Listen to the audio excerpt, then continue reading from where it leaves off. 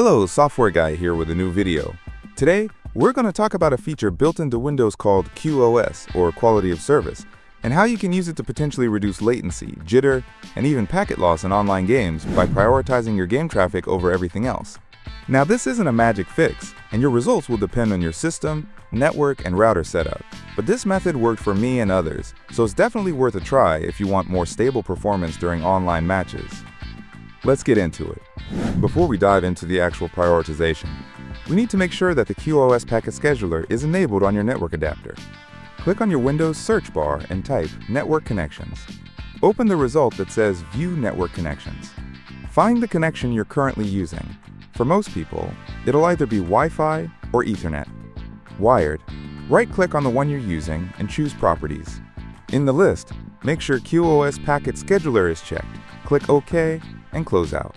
This is required so that Windows policies can actually prioritize packets based on the values we set later. This part is for Windows 10 11th Pro users or anyone who has access to the Group Policy Editor.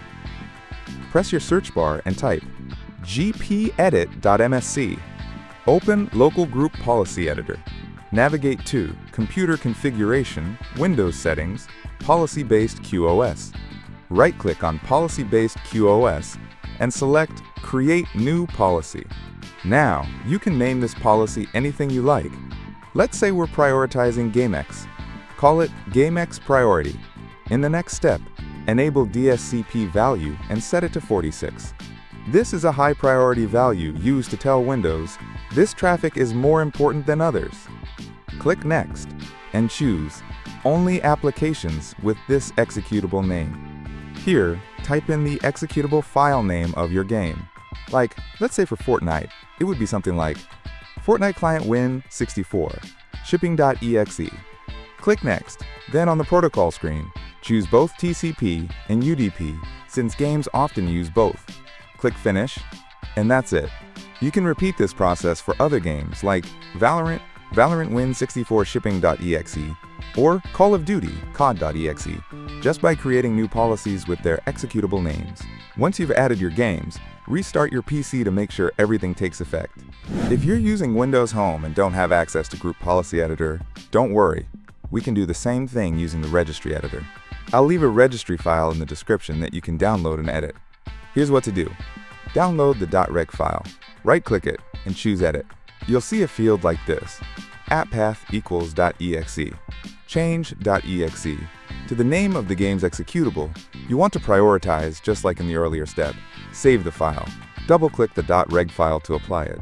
Press Yes to confirm, then restart your PC.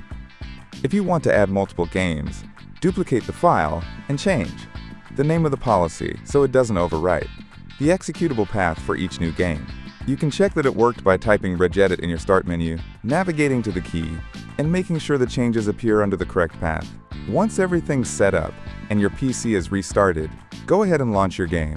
You might not see a massive difference right away, but if your system was fighting for bandwidth with background tasks like Windows updates or browser tabs, you could notice less stutter, more consistent ping, and fewer lag spikes. If this helped you, consider leaving a like and subscribing for more practical tweaks and software tips like this. Also, let me know in the comments, did this improve your game's connection? What router or setup are you using? And if it didn't work for you, that's okay too. It's always good to experiment and figure out what works best on your setup. Thanks for watching, and I'll see you in the next one.